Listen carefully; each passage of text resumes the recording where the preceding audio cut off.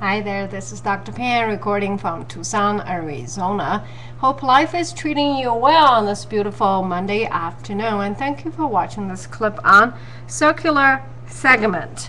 I didn't know what circular segment is, so I had to look on Wikipedia, and here's a picture. Once you have a picture, the rest of the stuff, it's pretty easy to figure out.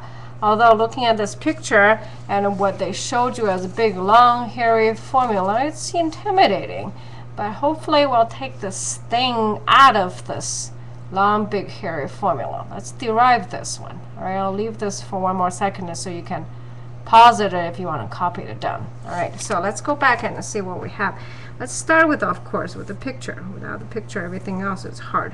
Well, it's not a very good circle, but hopefully you'll put up with me here. Okay, 1 radian. When I first learning about radians, I really didn't like it. I have a good idea what a degree is because 360 degrees make a circle. 1 radians, it's just really odd. Now, if you are like me, when you start learning radians and you don't like it, what you can do is this. You can transfer it into degrees to have a better idea. And the unit conversion is this. 180 degrees is equal to pi radians, and pi is 3.14159, so on and so forth. And if you cancel this one and divide it out, so basically you have 180 divided by 3.14159, so on and so forth. This will give you in degrees. And if you're a little more curious, like I was, you turn this one is 57.296 degrees or 57 degrees. Take this one, multiply by 60, you'll get it's 17 seconds. And then take the decimal remaining of it times 60 again, you'll see this one is 46 minutes. I don't know how much help does that do for you, but you know, the first time when I learned radians, I know, okay, 1 reading is roughly 60 degrees. That helped me a lot. Okay, so back over here we have a circle, and then this is about 57 degrees. We'll call it a theta.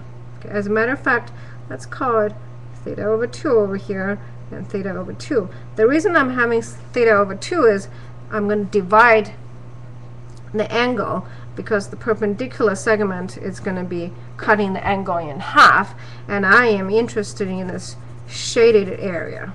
Okay, so area, what we call the circular segment, is equal to area of the fan. That's this big long thing, okay, minus area of the triangle. Now you can see why I'm dividing this one in half, because I need a base times height. Area of the fan is pretty easy. The whole area for the circle is pi r squared. Okay, we're given the 1 radian out of 2 pi radians. Basically, you treated it as a ratio problem. Okay, here's your theta in radians. Now this whole circle has pi r squared. That's out of 2 pi, and you want to know with the theta you're given how much of the area you have for the fan. Okay, so solving the ratio, that's what you have over here. This chunk has to subtract area of the triangle. Now how do we find area of the triangle? Hopefully by now it should be a common sense. It's base times height, right? So here's my base over 2, here's my base over 2, here's my radius, and here's my height. I'm given the theta over 2 here. It's half the radian. Now once again, radian is just 57 degrees. So here what we need to do is actually write it at base over 2 divided by r. By definition, this one is sine of theta over 2, because within this triangle, I'm just using definition for a sine angle. And then obviously, then my base over 2 is equal to sine of theta over 2 times radius. Okay, one more to go. Height over r is equal to cosine, the same thing, same angle, same triangle actually. And then I have height is equal to cosine of theta over 2 times r. All right, base times height, I have the triangle over here.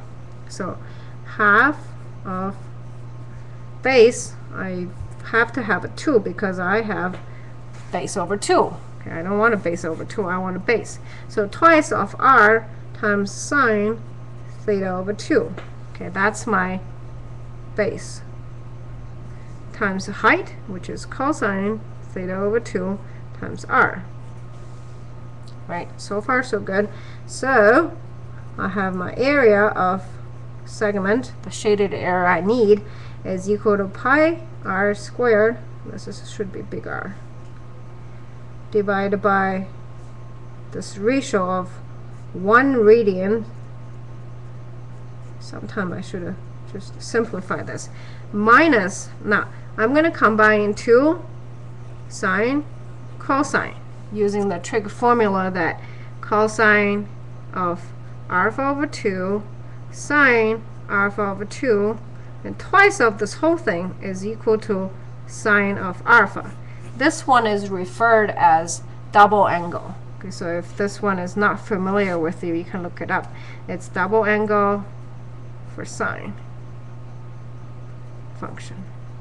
Okay, so I'm going to use it over here. So I have r squared, there's r here, there's r squared, and then 2 sine of this one, cosine of this one is equal to sine of twice of the angle. Okay, that's the double angle formula. All right, almost there. So here I have, let's get this part cancelled. So I have r squared and a half minus r squared sine, this one cancels, sine of theta. Now remember, we were given theta in radians.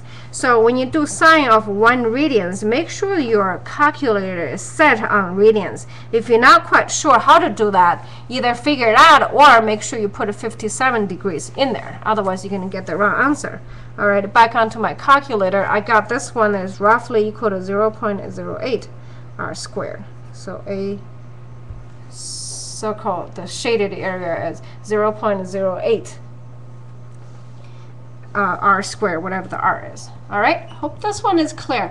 Once again, from Tucson, Arizona, this is Dr. Pan, making learning math fun, at least trying to. If the video has been helpful, I would appreciate a comment or a thumb up. Until next time, have a confident day.